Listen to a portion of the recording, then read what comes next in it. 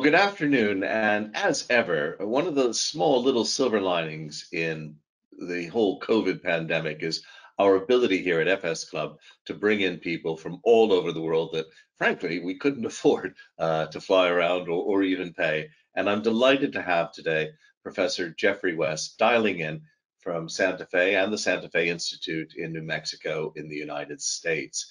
I was delighted to meet Geoffrey some 20 years ago, courtesy of a friend of mine, Dr. Robert Harecock, who has also appeared on several of our webinars. And what particularly struck me, and Geoffrey will be explaining this, but was how he pulled together so many strands in which I was interested, whether it was finance, the growth of cities, economies, life itself, really, in the question of scale. And that's the title today, Scale, the Universal Laws of Life, Growth, and Death in Organisms, Cities, and Companies.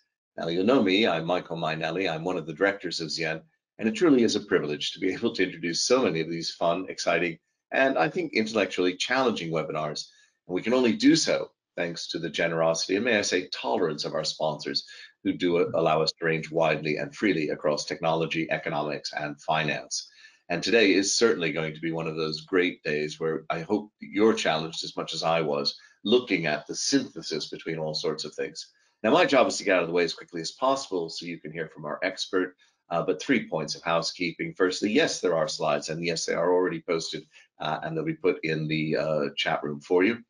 Secondly, may I ask you to please send in your comments and questions via the GoToWebinar chat facility. I'm here with you, so I won't get your signals, your WhatsApps, your texts, your emails until after this is all over. But I would like to feed them into the conversation that we'll be having at about 3:25 London time, I should say, with Geoffrey. And very, very finally, yes, there is a recording, and it will be up in approximately 2 working days. So probably either late tomorrow or first thing on Monday. But with no more ado, if I might say, Geoffrey, as we say here, the floor is yours. I'm just going to change presenter to you right now, so you should hopefully have control. Okay, well, thank you, Michael. Thank you for inviting me. Delighted to be participating in your series of lectures. This talk is, the title is very grandiose, and I'm going to cover a very broad range of questions and problems.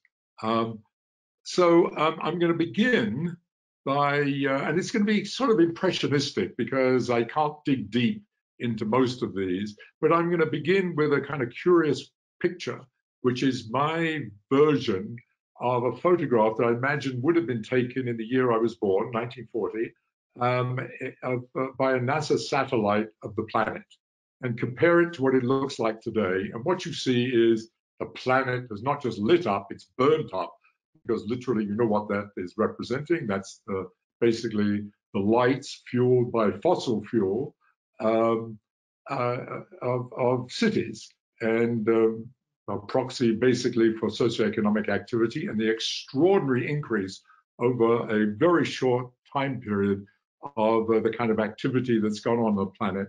And what I'm going to be discussing is actually in this context.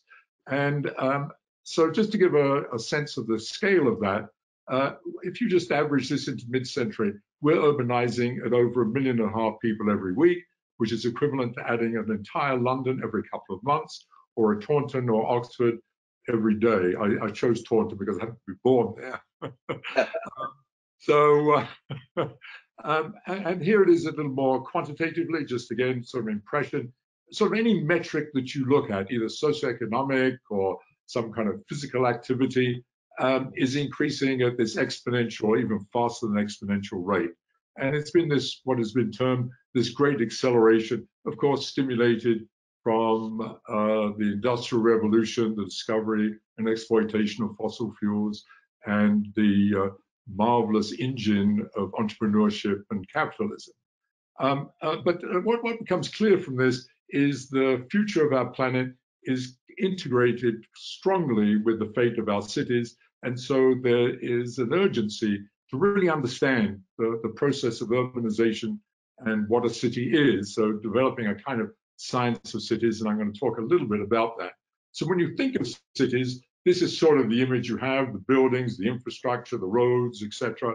And of course, that is what a city is, but it's actually much more than that. And in fact, in some ways, this is the subdominant part, because this is actually a stage, it's a facilitator of social interaction. And this is more what a city is really about.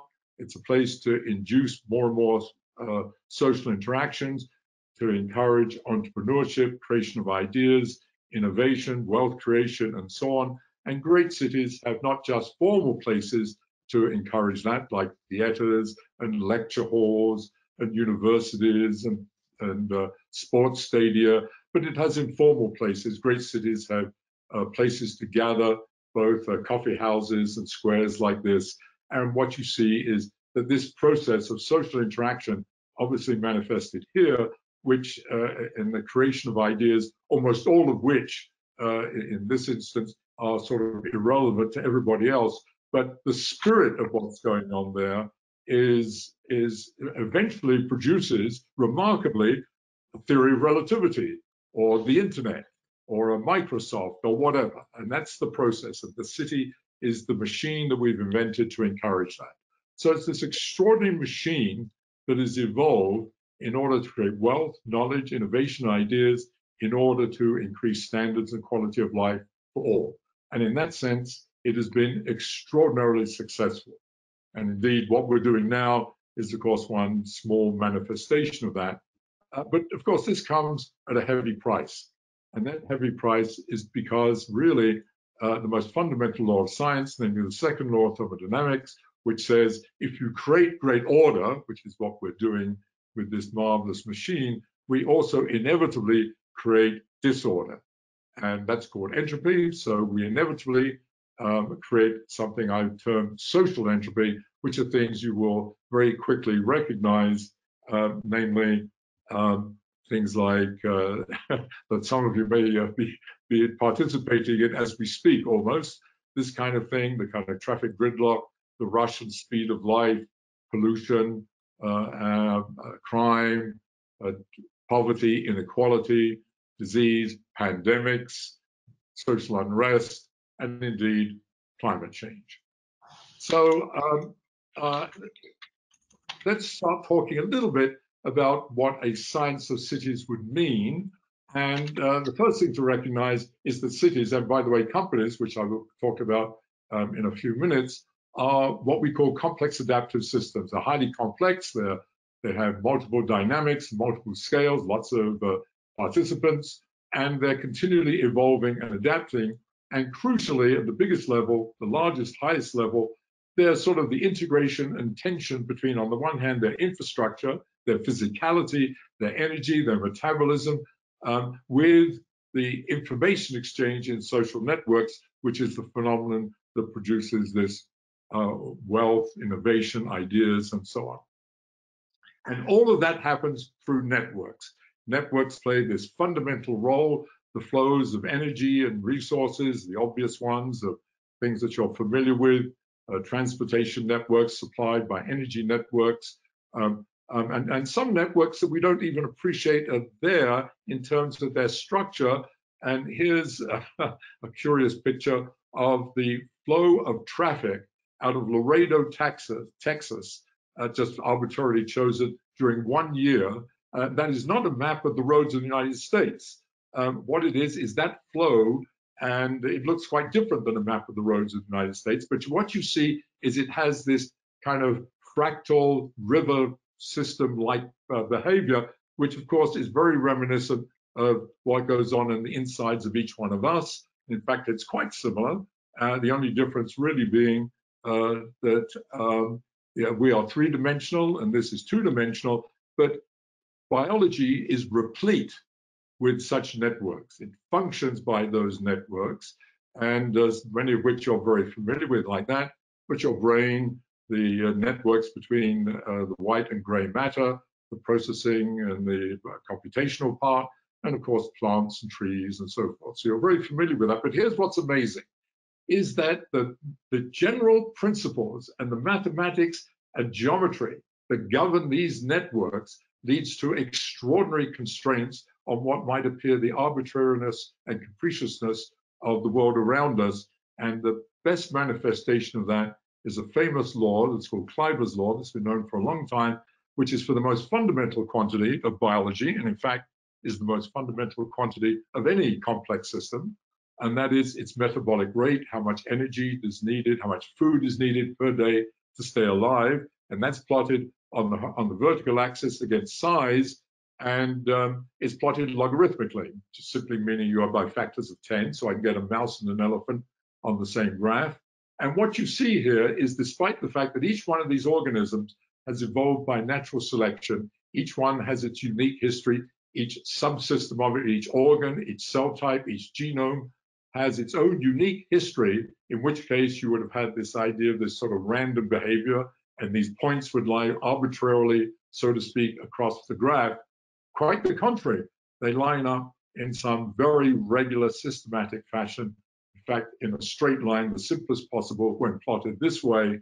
Furthermore, the slope of that line is a very simple number, approximately 3/4, which is less than 1, as illustrated here. That would be if it were linear, which means if you double the size of an organism, you would require twice the energy. No, this says that double the size of an organism, you only need, roughly speaking, 75% as much energy or food per day to stay alive. So there is built into this an extraordinary economy of scale, and that is all determined by the mathematics and derived from the principles of network flows and network geometry. It's not just metabolic rate, and it's not just these organisms, it's across the entire spectrum of life, from the smallest to the largest. And it's true for any physiological quantity, whether it's or a life history event, like how long you take to grow, how many children you have, and so on. And here's just a few examples. This is growth rate for plants. This, as you can see, covers 20 orders of magnitude. Here's your heart rate decreasing. By the way, the slope of this is also roughly 3/4. The slope of this is minus 3/4, minus because it's decreasing with size. And here's your brain, white to gray matter in your brain, following a beautiful straight line. And the slope of that is approximately 5/4. And here's something with much more variance, that's genome length. And that has a slope very close to 1/4. And what you see is an extraordinary systematic pattern, as I say, has its origins in these network structures. And not only that, the slopes of these lines are typically a simple multiple of 1/4, and that is derivable from the theory. It is to do, in fact, with the dimensionality of space we live in and the optimization of these kinds of systems. Now we can take this, we now have a sort of theoretical framework, and we can apply it to many things. You can apply it to aging and mortality and growth and cancer and so on. I'm just going to do this growth one because growth works in the following way in this picture. You eat, you metabolize, that energy is sent through networks to the cells at the cellular level. It does repairs those that are damaged or replaces those that have died. It does maintenance, and then it adds new ones. And by the way, this is the template for the growth of cities and the growth of companies, which I will show you in a little bit.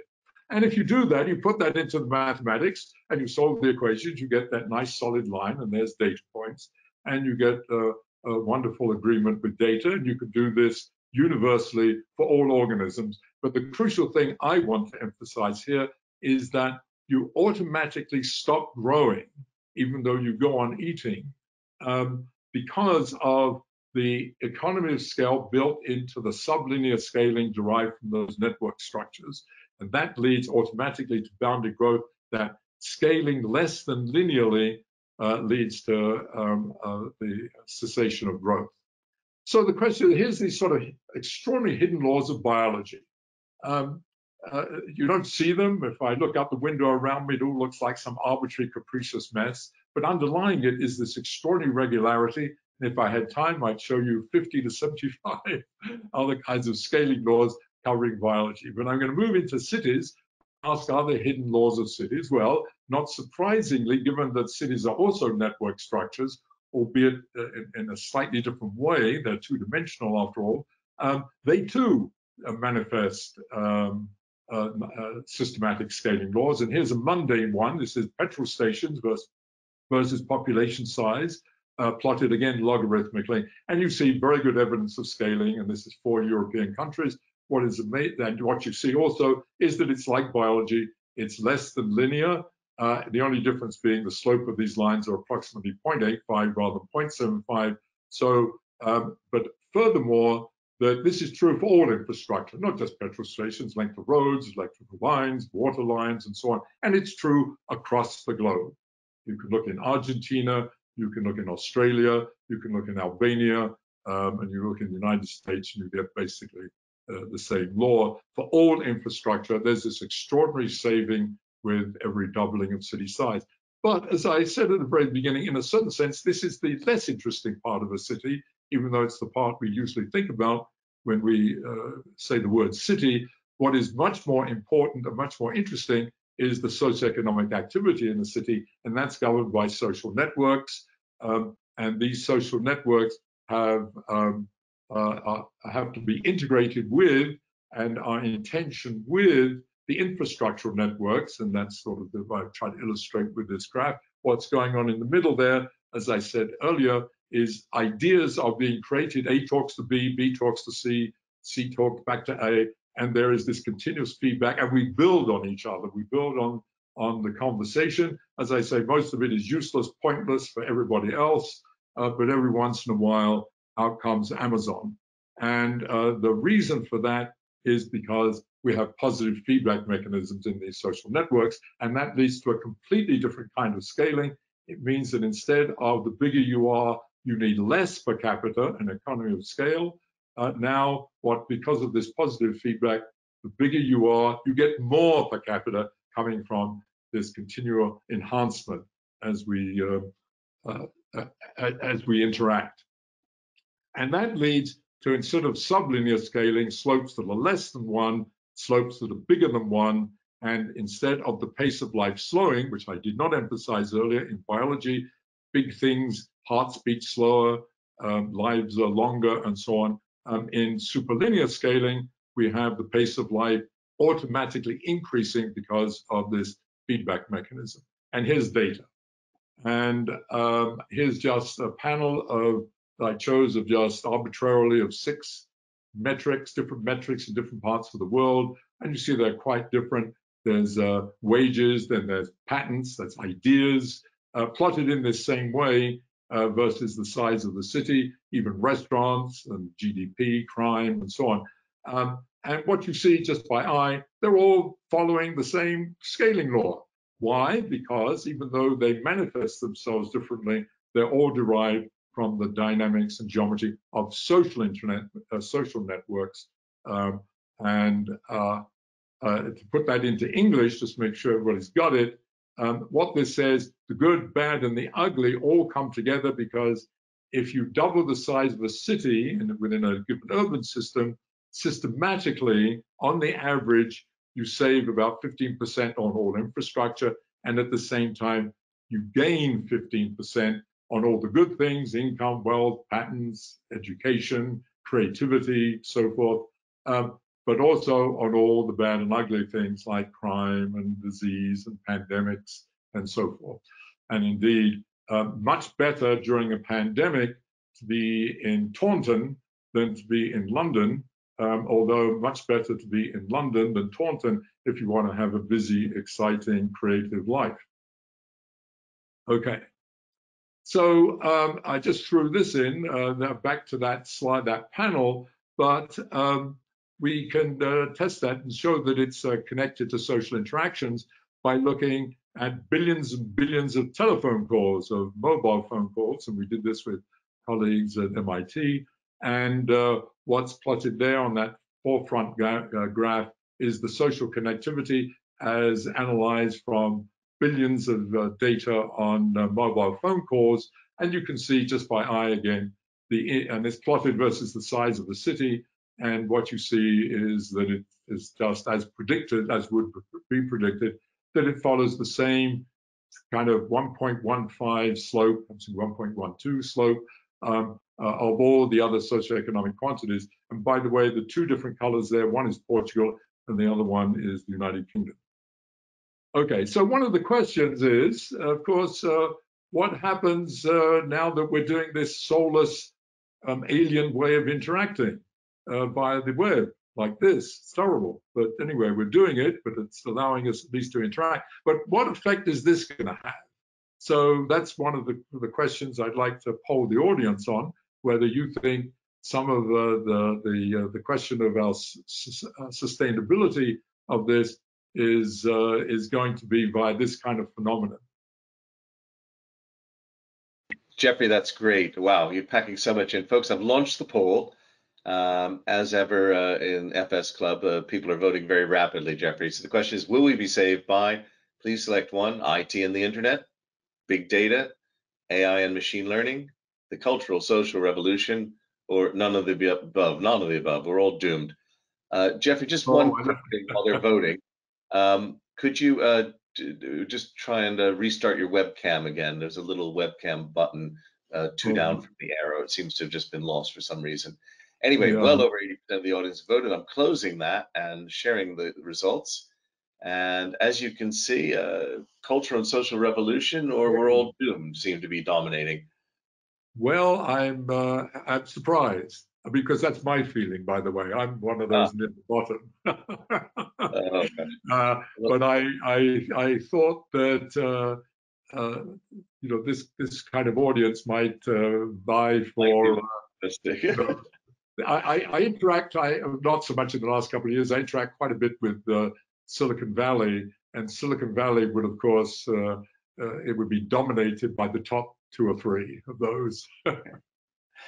Geoffrey, 2 quick housekeeping things. We're seeing your full slide deck again, if you don't mind. I'm going to try to. Is that That's better? great. We're back to the question. And just that webcam, if you don't mind, there's a little webcam button. There's an orange arrow on the control panel and 2 down, a little webcam. If you click on that, it'll restart. Yeah. How's that? That's great. We got you. Now we're back to the slides, but we got you, which is good. Yeah. How's that? Off you go. Thank you. Okay, good. So I want to talk about growth now of, first of all, of cities, and then I'll talk about companies. And it's kind of the same. It's the same template as organismic growth. That is, you have something you might call social metabolic rate, as distinct from your regular metabolic rate, usually means how much food you can eat. But this is sort of everything that dumps into a city.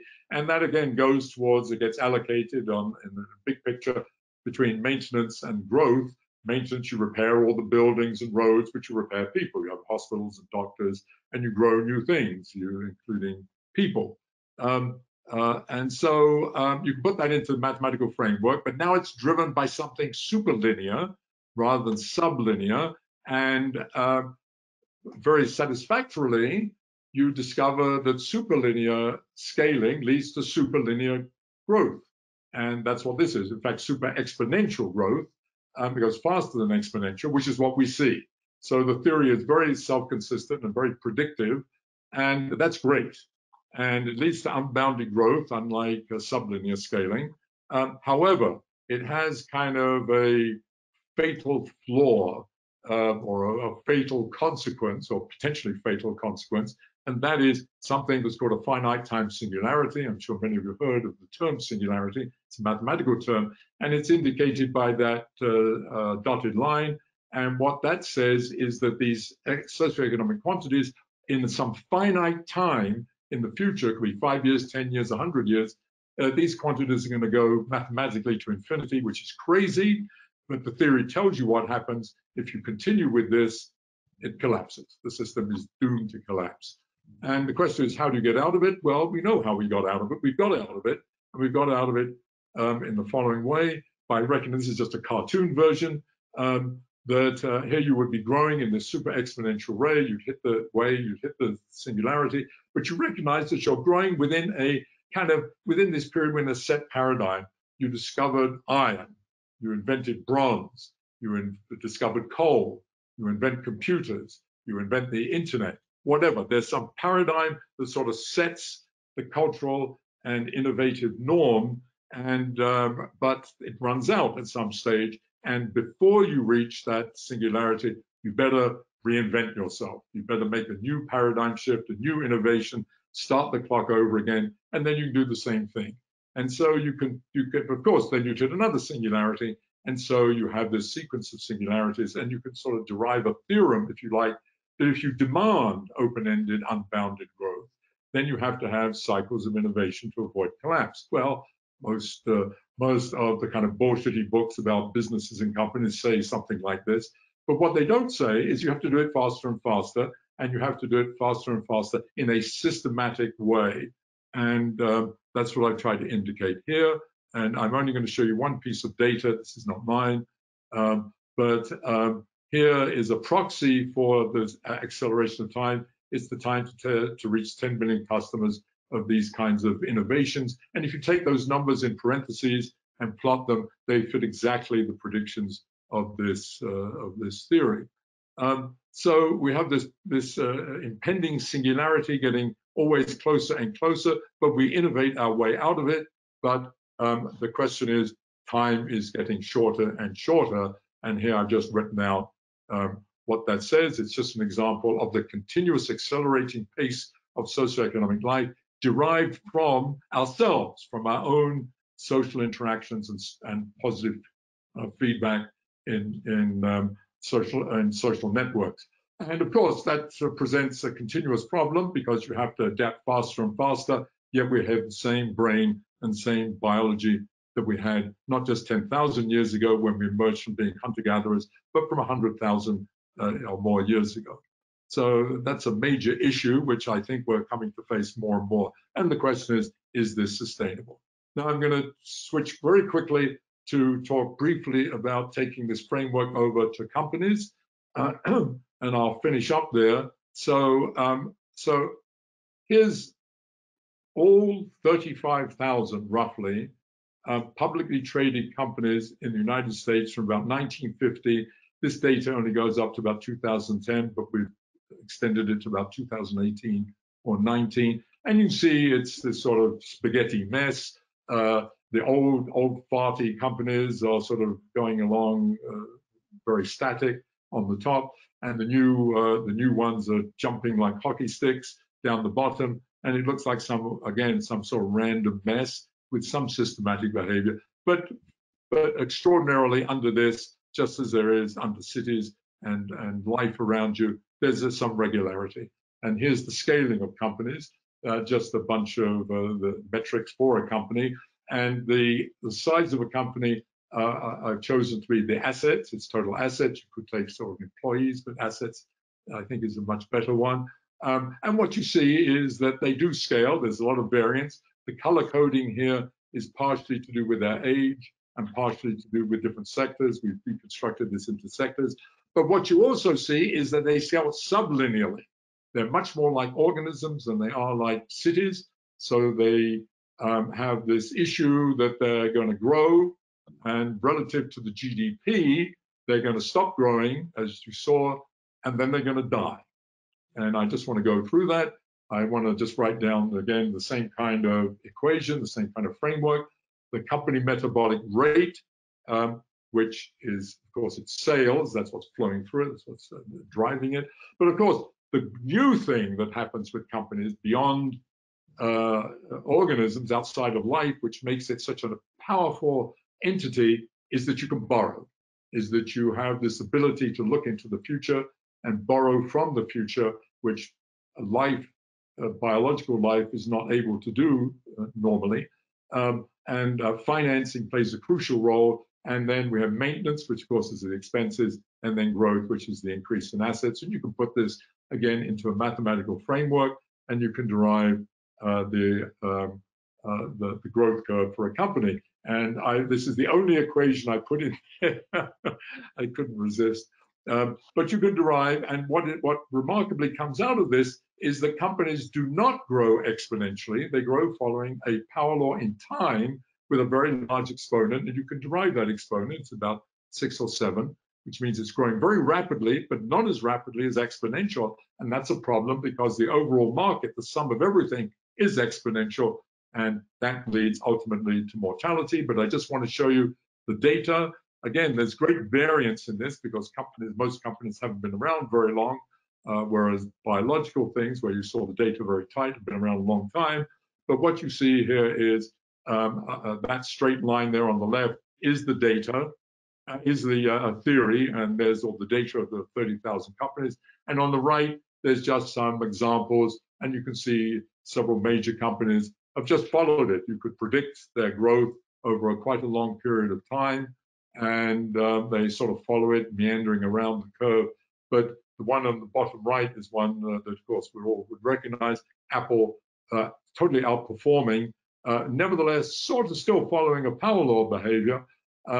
But of course, this gives rise to, ultimately to a marvelous metric for performance of companies, but also, of course, presumably predictive power and making lots of money, possibly.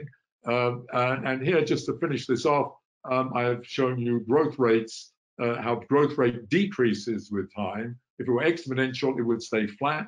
Growth rates decrease with as companies get bigger. And I'm going to finish up. I'm sorry, I'm going slightly over. Oh, I have a second question. I'm sorry. Yes. That was great. But let me just launch that one. Yeah.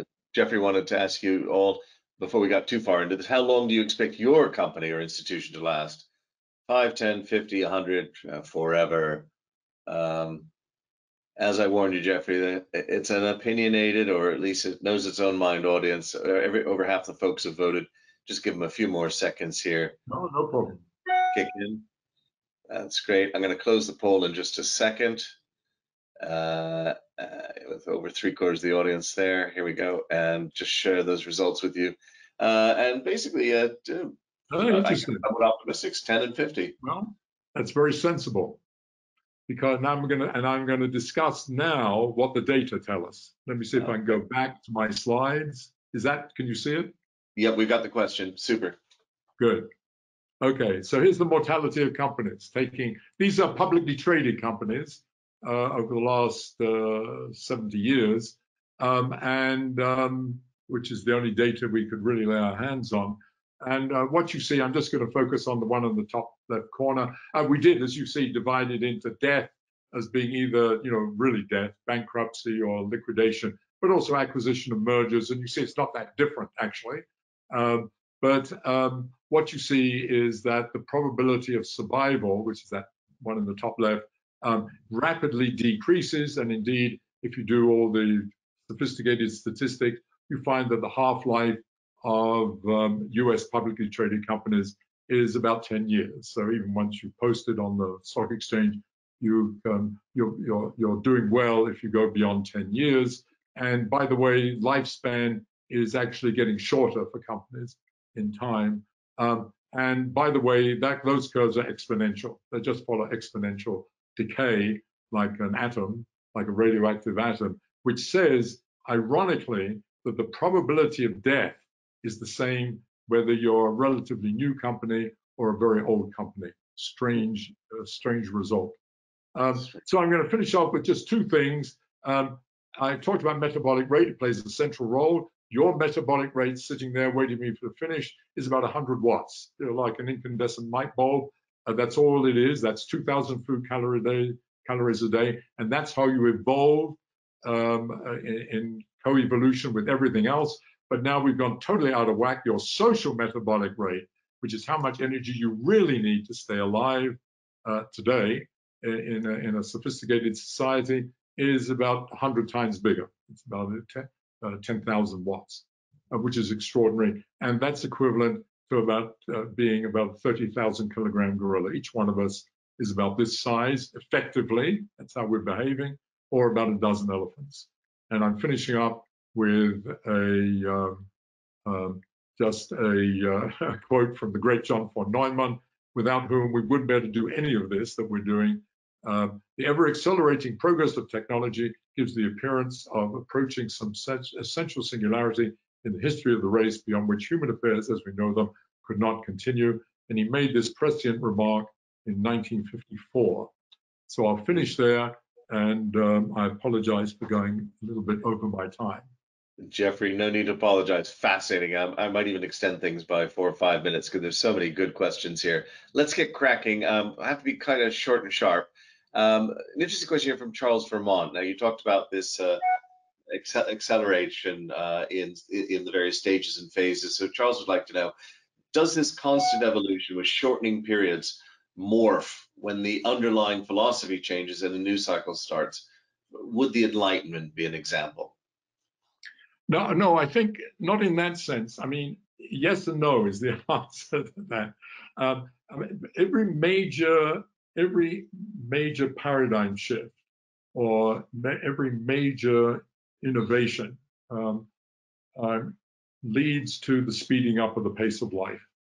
That has happened systematically. However, I'm very glad you brought up the Enlightenment, because when we think of innovation or even paradigm shift in the last 10 to 20 years especially, we think of that as technology. It's become almost synonymous. Innovation, the word innovation or even paradigm shift have almost become synonymous with innovation.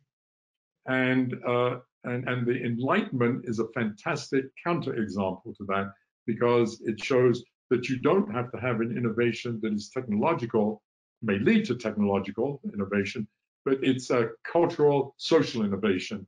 And that's why in that first poll, I was very pleased to see people seeing that we do need a social cultural revolution, because I think the time is shortening, social time is shortening, and biological time is staying the same, and we're getting to a crunch time. And that's what I think is being manifested, by the way, it's speculation, in much of the craziness that's going on worldwide in terms of politics and social unrest and so on.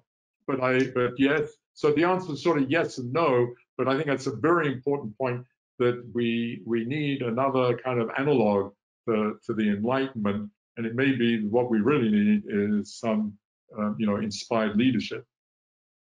Okay. I'm going to ask a couple of questions on civilization. I think we've got a lot of Civilization 6 players out here. So John Fullerton is curious, how do we manage civilization in order not to collapse? And Ron Summers jumped in very early on with an interesting question. Do you have a view on scaling as applied to the UN Sustainability Development Goals, or more specifically, perhaps on carbon economics? Yes, well, my only yes, I think. Well, of course, I'm very supportive of the UN goals. I think we need something like that, but we need them actually to be carried out. And I like them because they also go beyond just, in quotes, focusing on climate change. The climate change is obviously a major threat, but what it did not focus on is the fact that I've tried to emphasize here, that it has its origins in us. We're the ones that are doing it. It seems sort of obvious, but also it has its origins in cities. It has its origins in urbanization. And also, most importantly, everything is connected with everything else. And if you only focus on one thing, you're destined for unintended consequences, and which has been the history in which we've dealt with these problems. So yes, I'm very supportive, and scaling. The only other aspect I would say of he brought up the relationship of scale and the kinds of things I'm interested in to those goals. I'm disappointed a little bit that there hasn't been more interest from those that are dealing with this at the political level in actually this kind of grand unified framework of thinking of things in a scientific way. And I think that's been seriously missing. And I think one of the things that we need to see develop is, in fact, some sort of unified framework by bringing together, by programs that bring together scientists, politicians, practitioners, business people together attacking this problem, to really recognize it as not as multidisciplinary, multicultural, and based in science. Well, we've got a few people out here. I'll try to weave together three comments, questions, and somewhat apocalyptic, if I can. Basically, Aston Brown is curious, what is the maximum human population that the Earth can sustainably support? From your models, is there a maximum population that humanity would grow to, perhaps an S-curve tapering off? Shan Turnbull dialing in from Australia, actually. Do you think the plague of people on the planet will be reversed by human means or by natural disasters for humans? And finally, Andrew Ross, who's curious, is biodiversity mass extinction linear? Any quick thoughts on those apocalyptic views? Let's see if I can hold all those in my head together. Yeah, I have not really tried to seriously estimate the carrying capacity of the Earth. I don't. One could. I haven't taken it seriously enough because there are too many unknowns in. Once you get into this, once you get into this picture, we start to have, there's because ultimately these questions and the other questions that were asked concomitantly, in the end, you can do the science, but unless you have buy-in from politicians and practitioners, it's, I'm twiddling my thumbs, or we are twiddling our thumbs. And that's what I said a moment ago. So that's why my urging for much more integration of science with policy. So I sort of defer about the carrying capacity. I will say one thing that's sort of related to it, and that is the question of, can you have, how big can cities be? Which is a similar kind of question. And that, from in this framework, cities are actually open-ended. There's no stopping of cities in terms of the kind of generic framework. However, there is, of course, a practical limit. And what happens, and this is partly of what's happening now, is that when cities get big, they start to balkanize, because the definition of a city ought to be not just all the buildings that are close together, contiguous with one another, but the social network. You are part of a city if you participate in the socioeconomic activity of that city. That's the sort of definition one needs to have, so that, for example, if Michael, you are commuting to Birmingham twice a week, you're a citizen of London and Birmingham, and you should be counted as such because you're participating in that socioeconomic activity. Whereas someone living sort of as a semi-hermit in Hampstead and not doing anything is in some sense less of a citizen. I know that sounds weird, but anyway, you need to define a city, and which is a complicated question. But in that sense, we have this balkanization, and London is to some extent an example of that. But there are cities, I mean, Dallas-Fort Worth is one, is more specific, where there are two cities contiguous, but are basically independent. I think Graham Elliott anticipated, he has a question here, are conurbations more or less effective than comparably sized cities? Yeah. Which I think is there. But let me just say one other thing about that. The other practical thing is, if you tried to make Los Angeles, instead of 12 million people, 50 million people, you had the same transportation kinds of systems. Instead of having 12-lane freeways, you'd have to have 25-lane freeways. Instead of 4 tracks on the trains and subways, you'd have to have 10 tracks, which is impossible because you can't change that infrastructure. That infrastructure is almost fixed now. And so without great destruction, you can't do it. So that's what leads to this kind of balkanization. Yeah, Hugh Purser was interested. He said there's been no greater speed of growth in cities and megacities in China. Are there any differences emerging in their model? But I guess you'd say no, really? Well,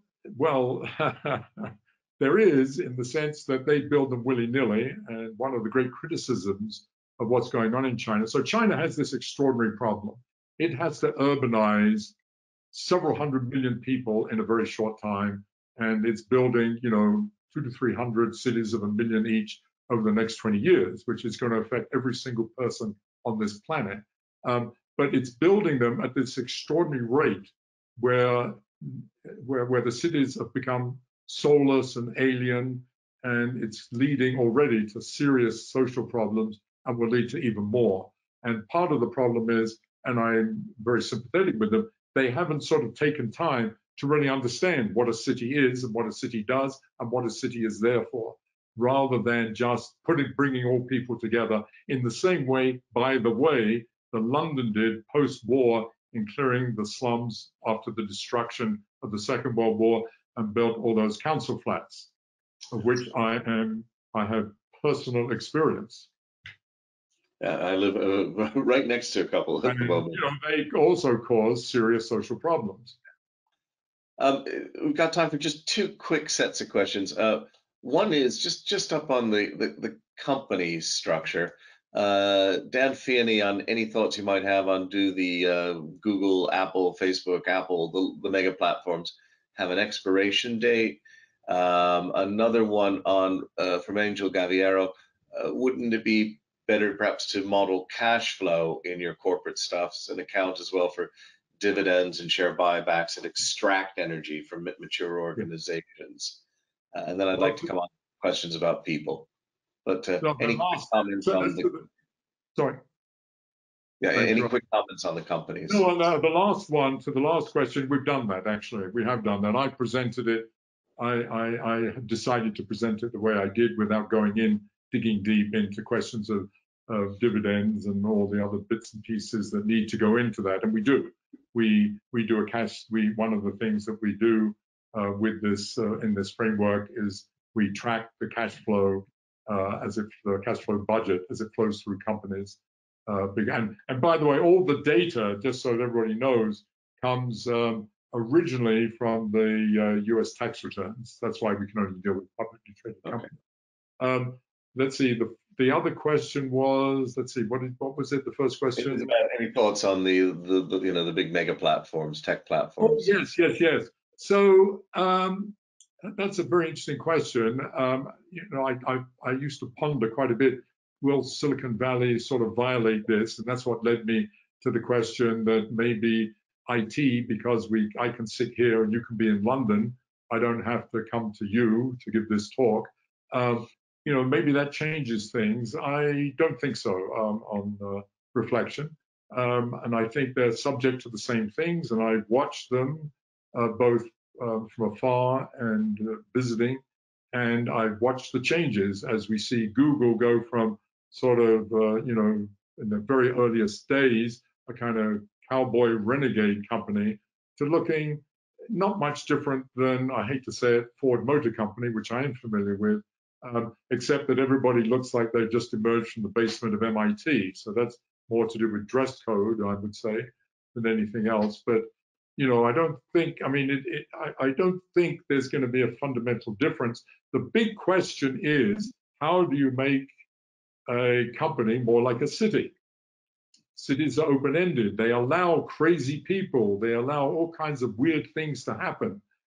Even homeless, horrible to say, but people walking the streets doing loony things, so that the rest of us have this extraordinary boundary to expand our ideas in, and we feel free. London, New York engender the question of, new ideas, entrepreneurship, new theaters, and so on.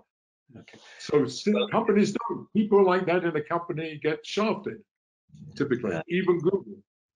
Yeah, the importance of serendipity, randomness, the corporate fool, even, That's right. I shouldn't do this, but it's such a special occasion for me. So I'm gonna do three quick ones if you can address it swiftly. Basically, Roy Vella, humans are notoriously bad at estimating scale, particularly logarithmic or large numbers. If you can guess 1 million versus 1 billion seconds accurately. Any insights as to how to improve that comprehension? Second one from Lawrence Van Wyk, who's I think picking up quite neatly on your bit about the limits of the brain. Would Neuralink technology address some of our future challenges around time and need for innovation? And very finally, you raised it, the kind of the two-dimensional online world from Dan Feeney. How will human society flourish in an ever-increasing online and digital two-dimensional world?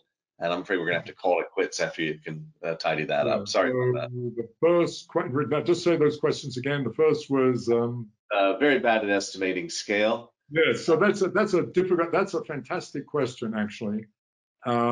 In my book, I actually spent an inordinate amount of time trying to explain what an exponential is, because one of the things I discovered as I got into more and more of this work and interacting with people in the corporate and political world, and even the economic world, is, to my shock, that most people actually didn't know what an exponential was, even though they used it consistently in their conversations, and by saying, oh, we're going exponentially fast.